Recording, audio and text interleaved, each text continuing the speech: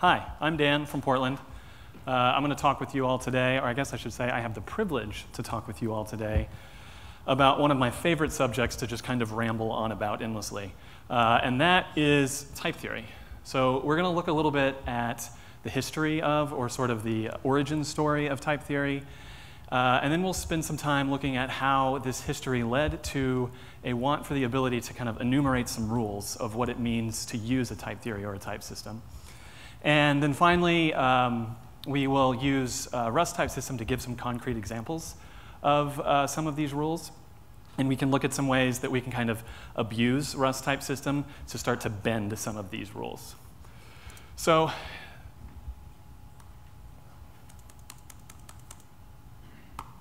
there we go. OK, click. Not a space bar. What am I talking about when I talk about type theory? Well, type theory in general just kind of orients itself around this notation. We have an A on the left and a big A on the right, separated by the colon. The little a on the left is called a term. The big A on the right is called a type. And it's really just a formal system that we can use to reason about mathematical objects, or really almost any subject. It is, of course, a familiar notation to us programmers. We write things down like this in our Rust programs every day, albeit in a slightly different outfit here. We've got some x that is of some type U8. It's a byte. But while we're using this every day, what we probably don't think about is why. Like, where did types come from? How did we get to be using types in our programs and in our programming languages? To answer that question, I'll have to take a little historical digression. Now, type theory was created by the British mathematician and philosopher and just kind of all-around badass, Bertrand Russell. And Russell was on a mission. He wanted to give a foundational theory for all of mathematics. And he wanted to do that constructively. And so what I mean when I say constructively can kind of be illustrated with a Carl Sagan quote that says, if I want to be able to bake a pie from scratch, then I will first have to invent the universe. Well, Russell wanted to bake mathematics, and he wanted to do it from scratch. He wanted to start with absolutely nothing and then build these mathematical objects up on top of one another up until the point he could start to reason about complex things like the real numbers or long division. And while he was on this quest, he found that for a theory to be foundational for all of mathematics, that theory will also have to be foundational for itself. And what I mean by that means that to use a theory, when we use a theory to talk about things formally, what we're doing is talking about the rules and kind of the regulations that guide that object that we're giving formal semantics to. And that's what we're using type theory for when we do this in programs. But at this point in time in history, the sort of lingua franca for mathematics was set theory. And in order to talk about set theory in set theory, he's going to have to use sets to talk about sets. It becomes this kind of self-referential circle. It's kind of like the barber's paradox, which I'm going to say very slowly so I don't screw it up, is this idea of the barber who shaves all that do not shave themselves. So if this barber does shave themselves, then that implies that they did not. However, if they don't shave themselves, that implies that they should. And this is paradoxical. It's the same idea to try and talk about sets using set theory. You can't self-reference that way. It's a paradox. And we call that paradox Russell's paradox. And so as an answer to Russell's paradox, he came up with this notion of types, where he could separate the theory that kind of gives the rules and regulations from the mathematical objects that we're trying to specify. The technical word for this is actually called stratification. The types are stratified from the terms. But unfortunately for Russell, just a few decades later, the French mathematician Girard found that type theory was actually susceptible to the same self-referential problem.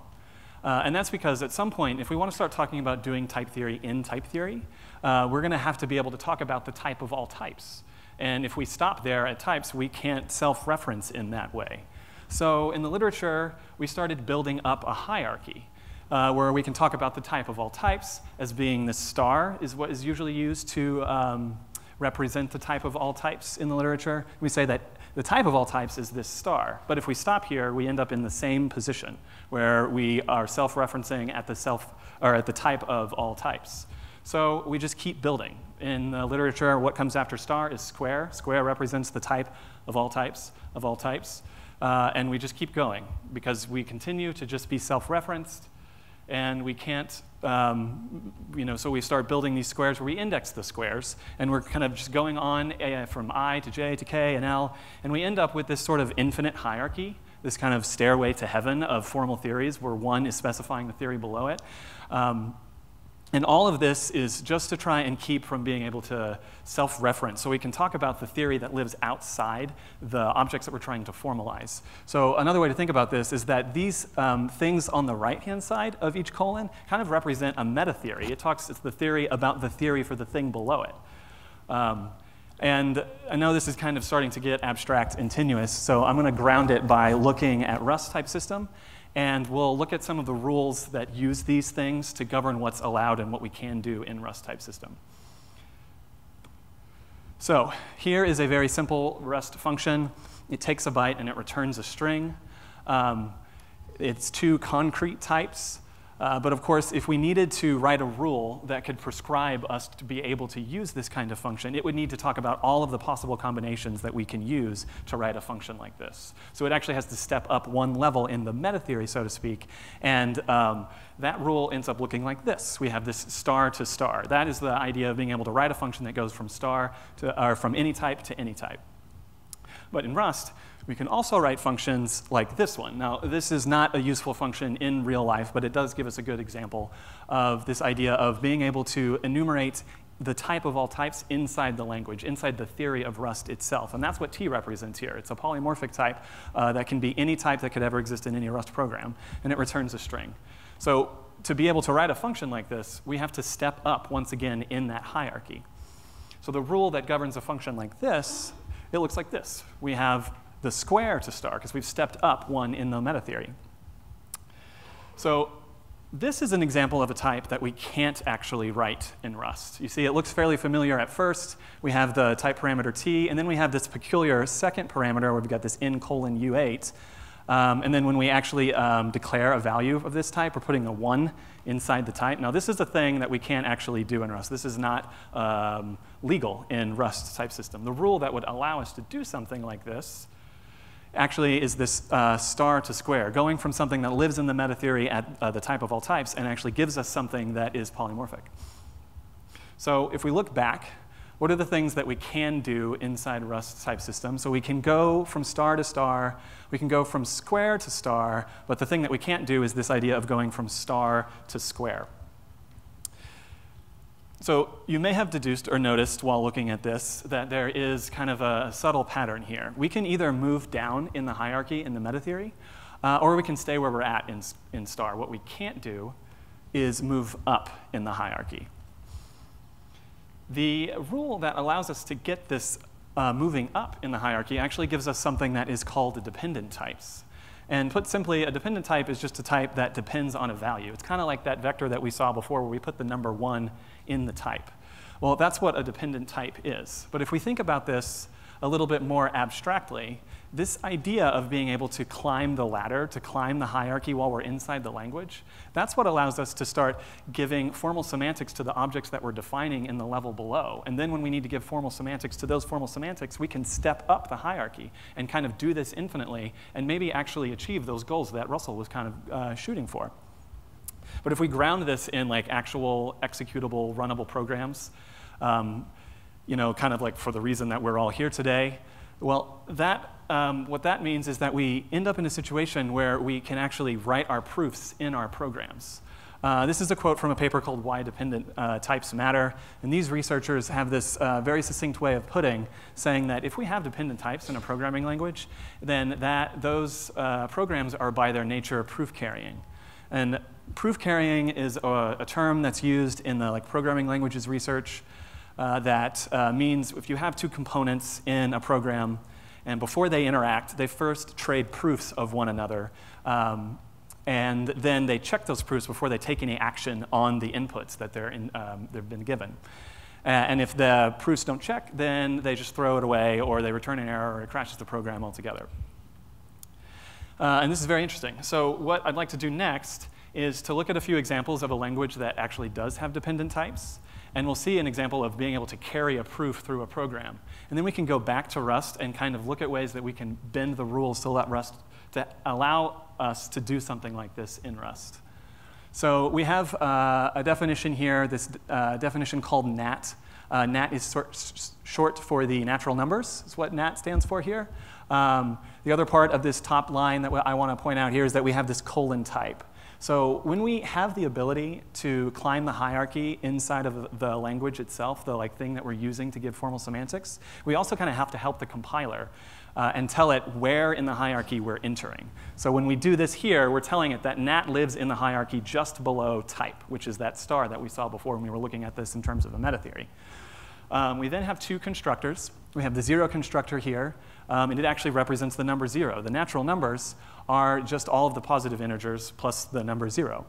And we can actually use this constructor in combination with this constructor, the successor constructor, to construct from basically nothing the natural numbers. So we're starting at 0, and then we can just repeatedly apply this suck function over and over again to produce or to induce the natural numbers. So for example, the number 1 would be suck 0, the number 2, suck 0, and so on.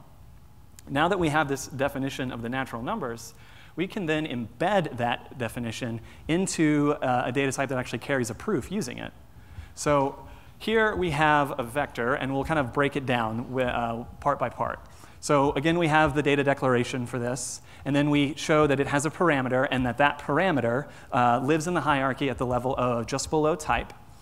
And then on the right-hand side, we have what looks like a function. And what's happening here is that we are taking something that lives in the hierarchy at NAT, and then we return a type. So this is an actual example of that star to square rule that we were looking at before. It also has two constructors. It has the empty constructor, which gives us a vec where it has the natural number 0. And then it has a second constructor, this cons constructor. And this is what's used to add an element into the vector. So we can break this down as well. It starts with a vec where the natural number is at n. And then it takes a new x.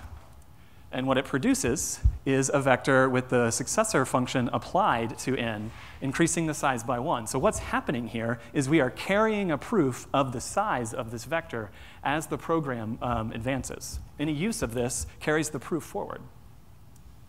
So if we go back to the Rust type that we were looking at before, we could actually make a sort of minor modification to this to actually make it a legal Rust expression. What if we could do something like this? So now we have an n type parameter, and it is, or has a trait bound with this nat here. So what's happening here? Well, what we're actually doing is giving a definition of the natural numbers inside Rust type system. So we have to give types to show the two constructors that we saw before. We had 0, which is just a unit struct. It's got nothing in it. And then we have the successor constructor, which appears to take a parameter, and it takes that nat type. And then we glue them together to make them act as though they are a single type with this nat trait. And now we just implement it for both, and now we can start to use something like the natural numbers inside Rust type system. So what's an example of using something like this? Well, let's actually put our own, or roll our own little size proof vec that carries a proof of its size inside Rust type system.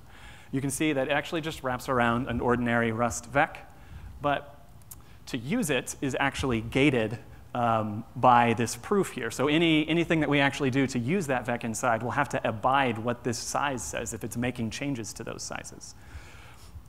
So to implement the idea of actually adding things, we have a push function here. If you look closely, you see it's implemented over a vector of any size, anything that has an index in it for n. But what it's doing upon return is giving us that n wrapped with the suck. It's increasing the size by 1. So altogether, our push function here ends up giving us that same sort of semantic of carrying a proof of the size of the vector as we use it through the program. Now, to give a really good concrete example of why we would ever want to do something like this, I have to tell a little story. And that story's antagonist is this function. It is in the standard library in Rust, or in core, which is how I was using it. And its job is to just copy some data from one slice into another. So mute self here is the destination slice, and you call it on that, and you pass it some source data, and it just goes to the data and copies it one by one. But what happens when you use this function, when the two slices are not exactly the same size, it crashes the program. It expects the two slices to have the same size. It has an assert in there to verify that they're same size. Now, for me personally, when I ran into this, I was actually cross-compiling for ARM and then running it in QEMU and then plugging a debugger into QEMU to try and figure out how in the world this had happened, and I was in a situation where the two vectors were not the same size. And to make matters worse, what I ultimately found that how this was happening was actually in a library that I was using. It wasn't in my code. It was just a case, an assumption that either the writer had about that function or just something that had just not been hit yet. But that library had been shipped, and I was using it, and I ended up in this situation. And I lost like a day or a day and a half chasing this thing while I should have been writing this talk. So what can we do to better this situation so you don't end up in such a conundrum where you lose a day and a half when you should be doing something else? Well, what if we could write a copy from over our proven vector? Well, what would that look like? Well, the body of the function, it effectively looks the same as copy from slice. Now, copy from slice actually uses memcopy underneath, but in effect, this is what it's doing. It's just copying data from one position in memory to another position in memory. But what copy from slice doesn't have is this. Here we have an extra m coming in, and if you look over there on the other side of the screen, that m is what represents the size of the size-proof vec. And then we have this extra trait bound, is less or equal to, and we say that m must be bound by that. And it's over n, and then we ask that an associated type called result is equal to true. So we were talking about dependent types earlier, and one of the things that you get when you use dependent types is proof-carrying code. And how you get that proof-carrying code is because part of the program has to actually be evaluated by the type checker for it to be able to verify that what you're doing is sound. And to mimic that kind of thing, we're actually going to write part of the program inside Rust type system. So is less or equal to is actually a comparator function. It takes two things of type nat and returns or sticks in the associated type this result. So how it works is it just recursively peels off those suck constructors. And if it occurs that there is a 0 on the left first, then the output it sets to true on inside result. But if it finds a 0 on the right, it sets the result to false. So what happens if I was to try and use this function with a vector that was actually larger than its destination? The source destination was larger, or the source vector was larger than the destination. Well, the compiler is going to bark at me. I'm not going to be able to actually produce a program that I can run and deploy and then have to debug for an hour or days or whatever. It's going to tell me I expected to see true here, but I didn't. These are inverted because it's comparing it to what the result equals true there was, as opposed to like what that implementation was for that m. But in effect, what's happening here is that I am no longer capable of actually deploying this program. So if the library author had this, then they would have not been able to build that library and then ship it to cargo, and I wouldn't have been in the situation where I was stuck trying to find that bug, and I would have had all that time back. And I think that's pretty cool. This pattern that we're showing here, this idea of implementing part of the program inside Rust type system, can actually be applied to lots of different patterns, kind of similar to this one. We can use state machines, and then you bound the output state with some trait. You can actually track capacity as well. It's kind of flipping this problem on its ear, where you start with some number and kind of decrement it, and if you hit 0, you fail to compile. And all of this is in an effort to find bugs before we ship code, so we don't find ourselves chasing bugs forever, and then maybe we, I don't know, have more time on our hands to do fun things. And I think that's pretty cool. And that's it. That's all I've got for today. Thank you very much.